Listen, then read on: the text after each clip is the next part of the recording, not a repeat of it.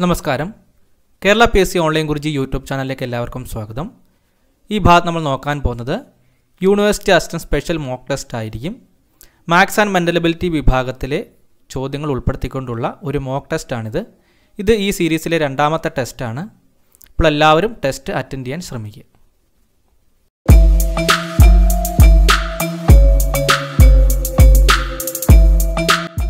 ഈ ചാനൽ ആദ്യമായി കാണുന്നവരാണെങ്കിൽ ചാനൽ സബ്സ്ക്രൈബ് ചെയ്യാൻ മറക്കരുത്.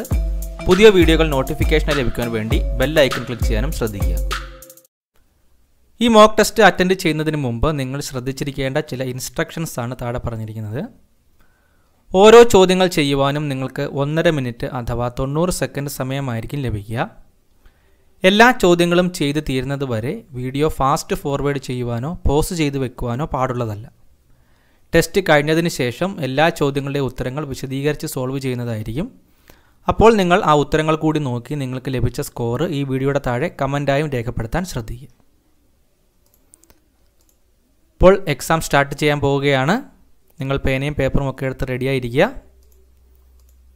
എല്ലാവർക്കും ഓൾ ദി ബെസ്റ്റ്.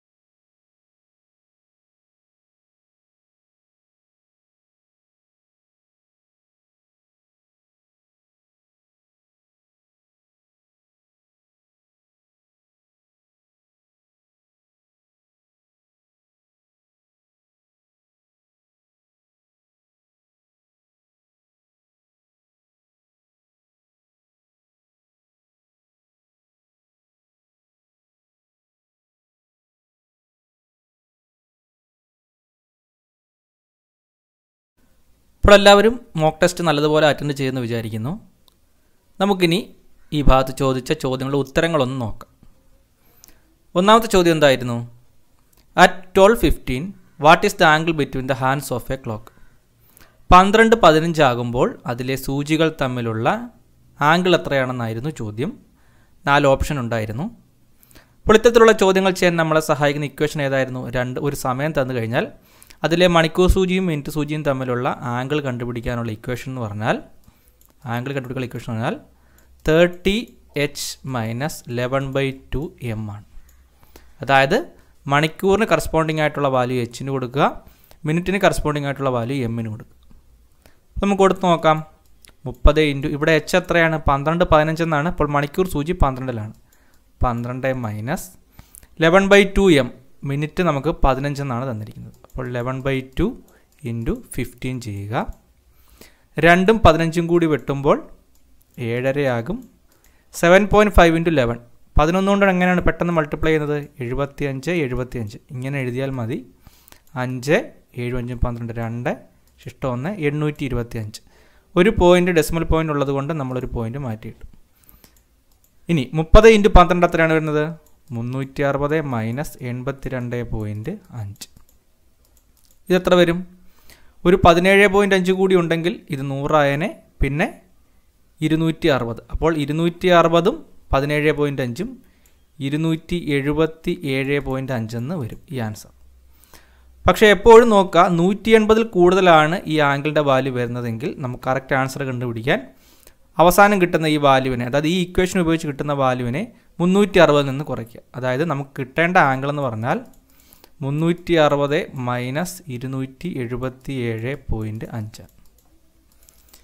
അപ്പോൾ നമുക്ക് 21.5 കൂടി ആകുമ്പോൾ 22.5 കൂടി ആകുമ്പോൾ 300 ആകും. പിന്നെ ഒരു 60 കൂടി വരും. അപ്പോൾ 60ഉം 22.5 കൂടി വരുമ്പോൾ എത്ര വരും? 82.5. 82.5 ഡിഗ്രി എന്നാണ് ആൻസർ വരുന്നത്. ഓപ്ഷൻ ബി ആയിരുന്നു ശരി ഉത്തരം. അപ്പോൾ ഈ ഇക്വേഷനാണ് നമ്മൾ ഈ ചോദ്യം ചെയ്യാൻ സഹായിച്ചത്. നമ്മൾ ഈ ചോദ്യം, ഇതുപോലുള്ള ചോദ്യങ്ങൾ നമ്മൾ ചാനലിൽ ഒരുപാട് ചെയ്തിട്ടുണ്ട്. അപ്പോൾ ഈ ചോദ്യത്തിന് 1.5 മിനിറ്റിനുള്ളിൽ 82.5 എന്ന ആൻസർ കിട്ടിയവർ 1 മാർക്കായി സ്കോർ ചെയ്യുക. ഓക്കെ, രണ്ടാമത്തെ ചോദ്യം നോക്കാം. ചോദ്യം എന്താണ്? The perimeter of A square is 24, then its diagonal is of length. ഇത് നമ്മൾ ഈ അടുത്തിടയ്ക്ക് തന്നെ ജോമെട്രി ബന്ധപ്പെട്ടൊരു ക്ലാസ്സിൽ നമ്മൾ ചെയ്തതാണ്. ഒരു സ്ക്വയറിൻ്റെ പെരിമീറ്റർ നമുക്ക് 24 തന്നിട്ടുണ്ട്. അതിന് ഡയഗണൽ കണ്ടുപിടിക്കാനാണ് ഇക്വേഷൻ ചോദിച്ചിരിക്കുന്നത്. ഡയഗണൽ കണ്ടുപിടിക്കേണ്ട ഇക്വേഷൻ എന്താണ്? √2a ആണ്. a എന്ന് പറഞ്ഞാൽ ഒരു വശമാണ്. പെരിമീറ്റർ 24 ആണെങ്കിൽ ഒരു സൈഡ് എങ്ങനെ കണ്ടുപിടിക്കും? ഒരു സ്ക്വയർ 4 സൈഡാണുള്ളത്. അപ്പോൾ അതിൻ്റെ 4/1 6 ആയിരിക്കും അതിൻ്റെ ഒരു വശം. അപ്പോൾ ഡയമീറ്റർ കണ്ടുപിടിക്കാൻ എന്ത് ചെയ്യണം? √2a ആണ്. അതായത് √2 ഇൻറ്റു 6 √2 എന്നുള്ളതായിരുന്നു ശരി ഉത്തരം. ഓപ്ഷൻ സി ആയിരുന്നു ശരി ഉത്തരം. അപ്പോൾ ഈ ക്ലാസ്സുകൾ കണ്ടവർക്ക് പെട്ടെന്ന് ചെയ്യാൻ സാധിച്ചു എന്ന് വിചാരിക്കുന്നു. രണ്ടാമത്തെ ചോദ്യത്തിനും 1.5 മിനിറ്റിനുള്ളിൽ 6√2 എന്ന് ഉത്തരം കിട്ടിയവർ 1 മാർക്ക് സ്കോർ ചെയ്യുക. നമുക്ക് അടുത്ത ചോദ്യം നോക്കാം. ആദ്യ മോക്ക് ടെസ്റ്റിനേക്കാൾ സമയം കുറച്ചുകൂടി കൂടുതലാണ് നമുക്ക് ഈ ഭാഗത്ത് നിങ്ങൾക്ക് തന്നിട്ടുള്ളത്. അപ്പോൾ നിങ്ങൾക്ക് ചെയ്യാൻ സാധിച്ചിട്ടുണ്ട് എന്ന് വിചാരിക്കുന്നു. എന്തെങ്കിലും നിങ്ങളുടെ സജഷൻസ് ഉണ്ടെങ്കിൽ അതുകൂടി ഈ വീഡിയോയുടെ താഴെ കമൻറ്റായി രേഖപ്പെടുത്തുക. നിങ്ങൾക്ക് കിട്ടിയ സ്കോർ എന്തായാലും കമൻറ്റ് ചെയ്യണം.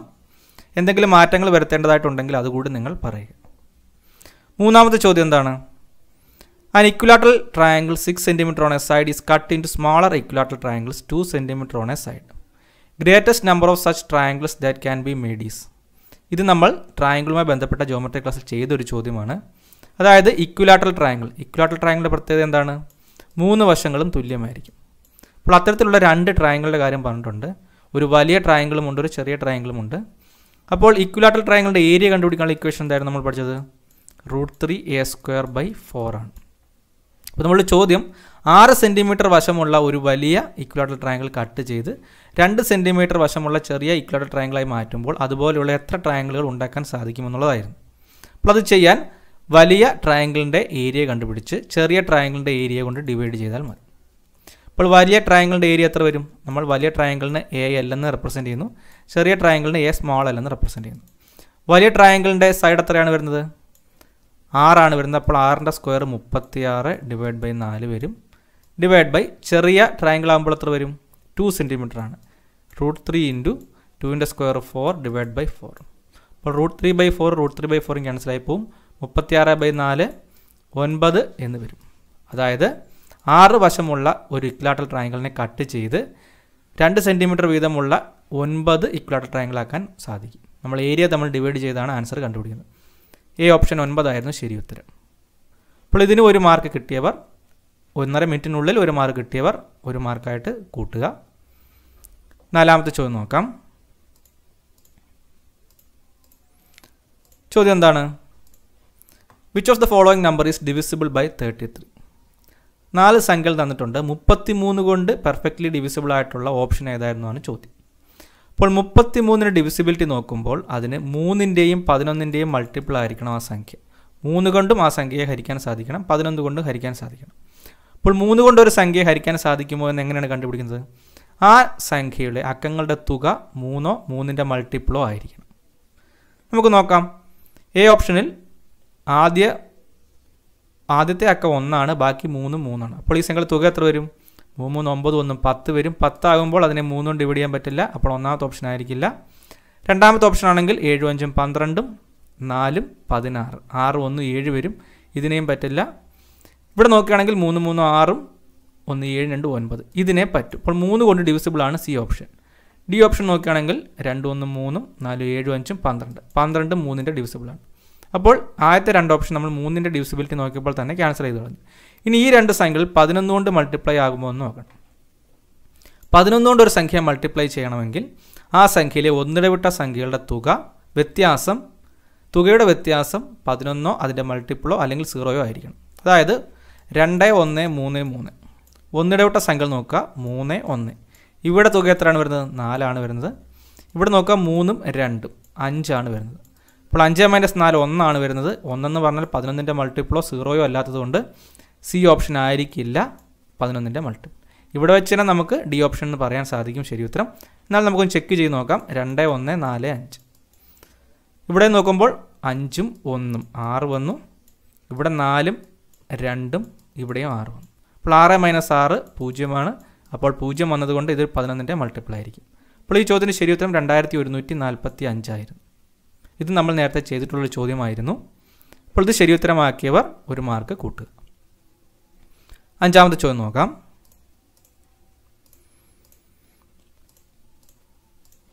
ചോദ്യം എന്താണ്? The length of the bridge which a train 130 meter long and traveling at 45 km/h can cross in 30 seconds is. ട്രെയിനുമായി ബന്ധപ്പെട്ടൊരു ചോദ്യമായിരുന്നു. എന്തൊക്കെയാണ് തന്നിരിക്കുന്നത്? ഒരു ട്രെയിനിൻ്റെ ലെങ്ത് തന്നിട്ടുണ്ട് 130 മീറ്റർ. അതൊരു ബ്രിഡ്ജ് ക്രോസ് ചെയ്യുകയാണെന്ന് പറഞ്ഞിട്ടുണ്ട്. ബ്രിഡ്ജിൻ്റെ ലെങ്ത് അറിയില്ല, അതാണ് നമ്മൾ ചോദിച്ചിട്ടുള്ളത്. നമ്മൾ സ്മാൾ ബി ആയിട്ട് റെപ്രസെൻറ്റ് ചെയ്തു. പിന്നീട് ആ ട്രെയിനിൻ്റെ വെലോസിറ്റി തന്നിട്ടുണ്ട് 45 km/h എന്ന് തന്നിട്ടുണ്ട്. അപ്പോൾ ഇവിടെ മീറ്ററിലാണ് അളവ് തന്നിരിക്കുന്നതുകൊണ്ട് നമ്മൾ km/h മീറ്റർ/സെക്കൻഡിലേക്ക് കൺവേർട്ട് ചെയ്യണം. അതിനെന്ത് ചെയ്യണം? 45 × 5/18 കൊണ്ട് ഡിവൈഡ് ചെയ്താൽ നമുക്കിതിനെ മീറ്റർ/സെക്കൻഡിലേക്ക് ഇതിൻ്റെ വെലോസിറ്റിയെ കൺവേർട്ട് ചെയ്യാൻ സാധിക്കും. പിന്നെ നമ്മൾ പറഞ്ഞിട്ടുണ്ട് ടൈം എന്ന് പറയുന്നത് 30 സെക്കൻഡാണെന്ന് തന്നിട്ടുണ്ട്. അപ്പോൾ ഇതെങ്ങനെയാണ് ചെയ്യുന്നത്? ഒരു ട്രെയിൻ ബി ലെങ്ത്തുള്ള ബ്രിഡ്ജ് ക്രോസ് ചെയ്യുമ്പോൾ ആകെ സഞ്ചരിക്കുന്ന ദൂരം എത്രയാണ്? ആ ട്രെയിനിൻ്റെ ലെങ്തും ആ ബ്രിഡ്ജിൻ്റെ ലെങ്തും കൂടി ചേർത്തായിരിക്കും ആകെ സഞ്ചരിക്കുന്ന ദൂരം. അപ്പോൾ ഡിസ്റ്റൻസ് എന്ന് പറഞ്ഞാൽ ഇത്രയുമാണ്. ടൈം നമുക്ക് തന്നിട്ടുണ്ട് 30 സെക്കൻഡും തന്നിട്ടുണ്ട്, വെലോസിറ്റിയും തന്നിട്ടുണ്ട്. അപ്പോൾ നമ്മളിവിടെ ഉപയോഗിക്കുന്ന ഇക്വേഷൻ d/v = t എന്നുള്ള ഇക്വേഷൻ ഉപയോഗിക്കുന്നത്. അതായത് ഡിസ്റ്റൻസ് ബൈ വെലോസിറ്റി = ടൈം എന്ന് ഉപയോഗിച്ചാൽ നമുക്ക് ഡിസ്റ്റൻസിൻ്റെ ഭാഗമായിട്ട് വരുന്ന ബി കണ്ടുപിടിക്കാൻ സാധിക്കും. എങ്ങനെ വരും? 130 + b distance divide by velocity എത്രയാണെന്നത്? 45 × 5/18. അപ്പോൾ ഡിവൈഡ് ബൈ 18 മുകളിൽ പോകുമ്പോൾ 18 ആവും. = ടൈം എത്ര വരും? 30 സെക്കൻഡ് എന്ന് വരും. ഇനി എത്ര വരും? 15 3 45, 6 3 18, 6 30 കൂടി വെട്ടുമ്പോൾ 5 ആയി. ഇനി നമുക്ക് 130 + b = ഇവിടെ 15 × 5 75 ഉണ്ട്. 75 × 5 എത്ര വരും? 75 × 4 300 പിന്നെ ഒരു 75 കൂടി വരുമ്പോൾ 375. അപ്പോൾ ബി എത്ര വരും? 375 - 130 എന്ന് വരും. എത്ര വരും? 5 4 2 245 മീറ്റർ എന്ന ആൻസർ വരും. 245 മീറ്റർ ആയിരുന്നു ശരി ഉത്തരം. സി ഓപ്ഷനാണ് ശരി ഉത്തരം. ഓക്കെ, ഇപ്പോൾ സി ഓപ്ഷൻ 245 ശരി ഉത്തരം കിട്ടിയവർ 1 മാർക്ക് സ്കോർ ചെയ്യുക. അപ്പോൾ 1.5 മിനിറ്റാണ് ഇതുപോലൊരു ചോദ്യം ചെയ്യാൻ നിങ്ങൾക്ക് തരുന്നത്. അപ്പോൾ നിങ്ങളുടെ സമയബന്ധിതമായി ഒരു ചോദ്യം ചെയ്യാൻ നിങ്ങൾക്ക് സാധിക്കുന്നുണ്ടോ എന്ന് ചെക്ക് ചെയ്യുവാനും നിങ്ങളുടെ കാൽക്കുലേഷൻ സ്പീഡ് സ്വയം ഒന്ന് ചെക്ക് ചെയ്ത് നോക്കാനും ഒക്കെ ഇത്തരത്തിലുള്ള മോക്ക് ടെസ്റ്റ് സഹായിക്കും. ഇപ്പോൾ നമ്മൾ ആദ്യം 5 ചോദ്യങ്ങളായിരുന്നു ആദ്യം മോക്ക് ടെസ്റ്റിൽ ഉൾപ്പെടുത്തിയിരുന്നത്. ഈ ഭാഗത്ത് നമ്മൾ 10 ചോദ്യങ്ങളാക്കി. ചോദ്യങ്ങൾ ഇനിയും കൂട്ടണമെന്നുണ്ടെങ്കിലോ സമയം ഇതും വേണോ അതെങ്കിൽ ഇതിലും കുറയ്ക്കണമോ എന്നുള്ള അഭിപ്രായങ്ങളൊക്കെ നിങ്ങൾ കമൻറ്റായി രേഖപ്പെടുത്തുക. അതനുസരിച്ച് നമ്മൾ അടുത്ത മോക്ക് ടെസ്റ്റ് അപ്ലോഡ് ചെയ്യുന്നതായിരിക്കും. നമുക്ക് 6ാമത്തെ ചോദ്യം നോക്കാം. ചോദ്യം എന്താണ്? പ്രഭ wax 60 meters in 2 minutes. How many minutes will she take to walk 240 meters? വളരെ സിമ്പിളായിട്ടൊരു ചോദ്യമായിരുന്നു.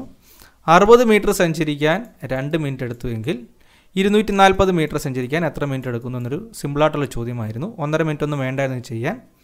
ഇപ്പോൾ എത്ര വരും? മീറ്റർ അളവ് എത്ര കൂടി? 4 ടൈംസ് ആയിട്ട് കൂടി. സഞ്ചരിക്കേണ്ട ദൂരം 4 ടൈംസ് ആയിട്ട് കൂടിയെങ്കിൽ സമയം എത്ര ആയിട്ട് കൂടും? 4 ടൈംസ് ആയിട്ട് കൂടും. 8 മിനിറ്റാണ് ശരി ഉത്തരമായിട്ട് വരുന്നത്. 8 എന്നുള്ളതായിരുന്നു ശരി ഉത്തരം. ഓക്കെ, 8 ശരി ഉത്തരമായി കിട്ടിയവർ 1 മാർക്ക് സ്കോർ ചെയ്യുക. 7ാമത്തെ ചോദ്യം നോക്കാം. ചോദ്യം എന്താണ്? A man travelling at A speed of 20 km/h reached his office 10 minutes late. Next day he travelled at a speed of 30 km/h and he reached his office 10 minutes earlier. The distance between his office and home is. ഇതുപോലുള്ള ചോദ്യം നമ്മൾ നേരത്തെ ചെയ്തിട്ടുള്ളതാണ്. അതായത് ഒരാൾ 20 km/h സഞ്ചരിച്ചപ്പോൾ അയാൾ ഉദ്ദേശിക്കുന്ന സ്ഥലത്ത് അയാളുടെ ഓഫീസിലെത്താൻ 10 മിനിറ്റ് താമസിച്ചു. അപ്പോൾ താമസിച്ചല്ലോ എന്ന് ഓർത്ത് അയാൾ അടുത്ത ദിവസം അയാളുടെ വേഗത 30 km/h ആയിട്ട് കൂട്ടി. അപ്പോൾ അയാൾ 10 മിനിറ്റ് നേരത്തെ എത്തി. അങ്ങനെയാണെങ്കിൽ അയാളുടെ ഓഫീസുമായിട്ടുള്ള അയാളുടെ വീട്ടിൽ നിന്നുള്ള ദൂരമാണ് ചോദിച്ചിരിക്കുന്നത്.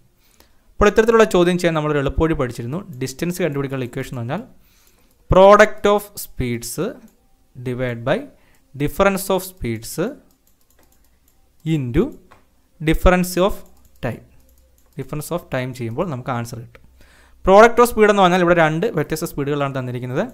30 × 20 divide by difference of speeds. ഇതേ വേഗതയുടെ വ്യത്യാസം നോക്കുക. 30ൻ്റെ 20ൻ്റെ വ്യത്യാസം എത്ര വരും? 10 എന്ന് വരും. Into difference of speeds. ആദ്യം അവൾ 10 മിനിറ്റ് ലേറ്റ് ആവുകയാണ്, അതിനുശേഷം 10 മിനിറ്റ് നേരത്തെ വരികയാണ് ചെയ്യുന്നത്. അപ്പോൾ അങ്ങനെ 2 കേസും ലേറ്റും ഏർലിയറുമായിട്ട് വരികയാണെങ്കിൽ ഇവർ തമ്മിൽ കൂട്ടുകയാണ് ഇവിടെ വ്യത്യാസം എന്ന് പറഞ്ഞത്.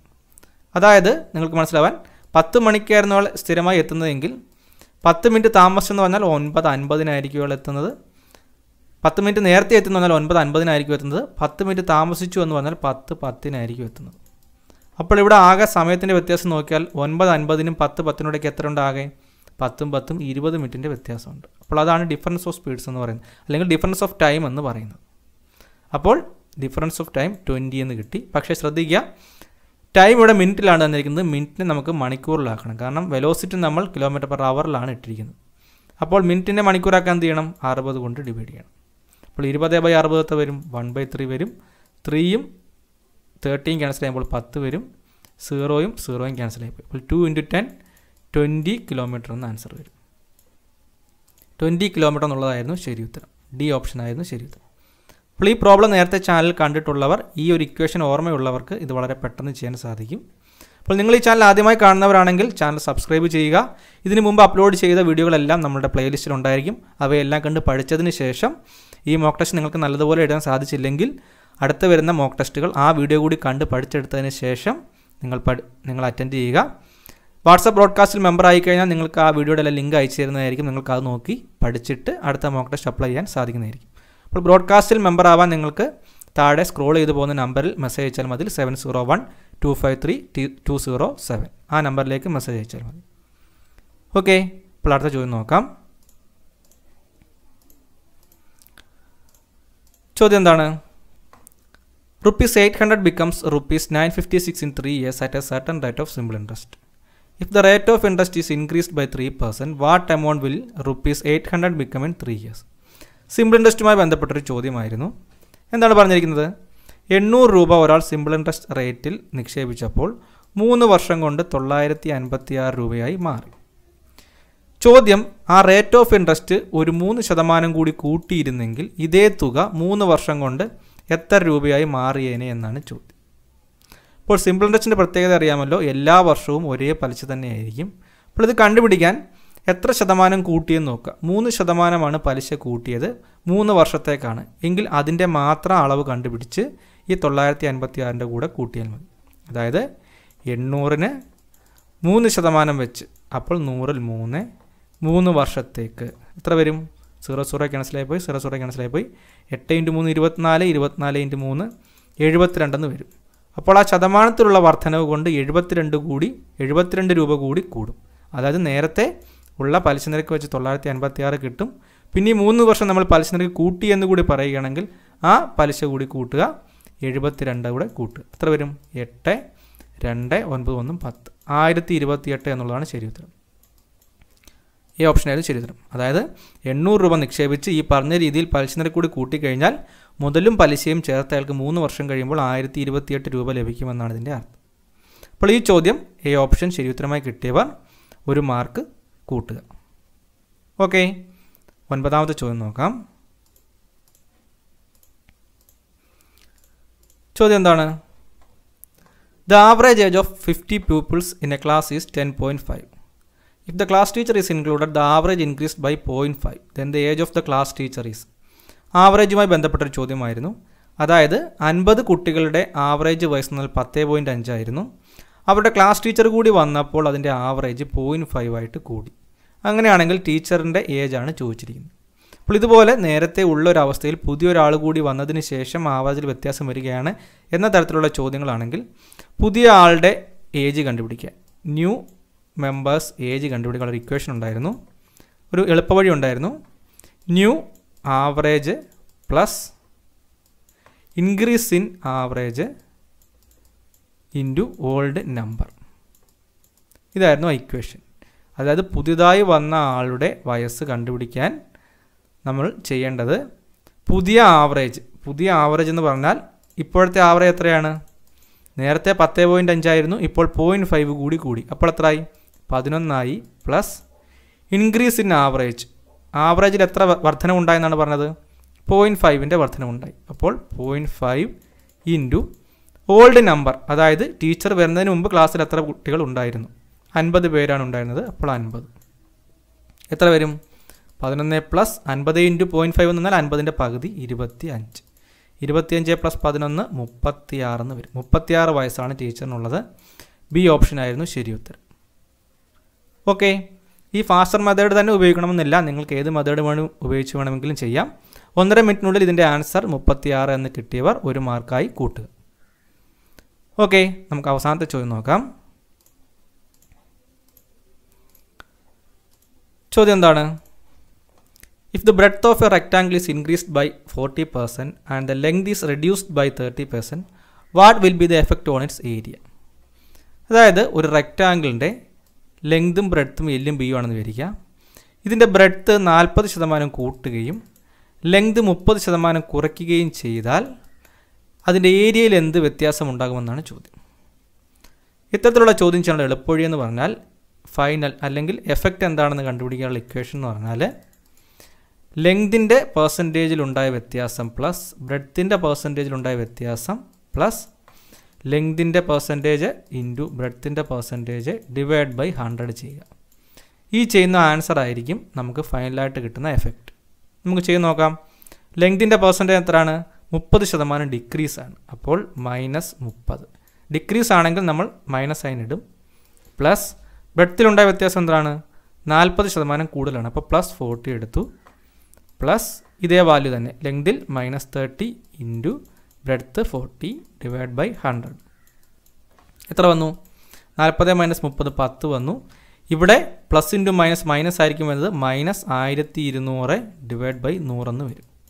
അപ്പോൾ 100ഉം ഈ 100ഉം ക്യാൻസലായി പോയി. 10 - 2 എന്ന് വന്നു, അതായത് -2 എന്ന് വന്നു. അപ്പോൾ ഈ എഫക്റ്റിൻ്റെ സൈൻ നമുക്ക് -2 എന്ന് വന്നു. -2 എന്ന് വന്നു കഴിഞ്ഞാൽ അതിൻ്റെ അർത്ഥം ഡിക്രീസസ് ബൈ 2% എന്നാണ്. 2% ഡിക്രീസ് ആയിരിക്കും ഉണ്ടായിരിക്കുന്നത്. അപ്പോൾ എ ഓപ്ഷൻ കിട്ടിയവർ 1 മാർക്കായി കൂട്ടുക. ഈ ഒരു ഇക്വേഷൻ നോട്ട് ചെയ്ത് വെച്ചിരിക്കുക. അപ്പോൾ നമ്മൾ മോക്ക് ടെസ്റ്റുകളിൽ സ്ഥിരമായ ക്ലാസ്സുകളെ പോലെ അത്രയും വിശദീകരിച്ച് പറയില്ല. നമ്മൾ കുറച്ച് സ്പീഡിലായിരിക്കും പറഞ്ഞു പോകുന്നത്. നിങ്ങൾക്ക് ജസ്റ്റ് ക്ലാസ്സുകളൊക്കെ മനസ്സിലാവുന്നുണ്ടോ എന്ന് ടെസ്റ്റ് ചെയ്യാൻ വേണ്ടിയാണ് ഇത്തരത്തിലുള്ള മോക്ക് ടെസ്റ്റുകൾ തയ്യാറാക്കുന്നത്. അപ്പോൾ ഇതുപോലെയുള്ള കൂടുതൽ മോക്ക് ടെസ്റ്റുകൾ നിങ്ങൾ ആഗ്രഹിക്കുന്നുണ്ടെങ്കിൽ അതുകൂടി കമൻറ്റായി രേഖപ്പെടുത്തുക. നിങ്ങൾക്ക് ഈ 10 ചോദ്യത്തിൽ എത്ര ഉത്തരം പറഞ്ഞിരിക്കുന്ന സമയത്തിനുള്ളിൽ ശരിയാക്കാൻ സാധിച്ചു എന്നുള്ള കാര്യവും ആ സ്കോർ കൂടി കമൻറ്റ് ചെയ്യുക. നിങ്ങളുടെ മറ്റ് നിർദ്ദേശങ്ങൾ എന്തെങ്കിലും ഉണ്ടെങ്കിൽ അതുകൂടി കമൻറ്റായി രേഖപ്പെടുത്തുക. അപ്പോൾ നമുക്ക് അടുത്തൊരു വീഡിയോയിൽ കാണാം. നന്ദി.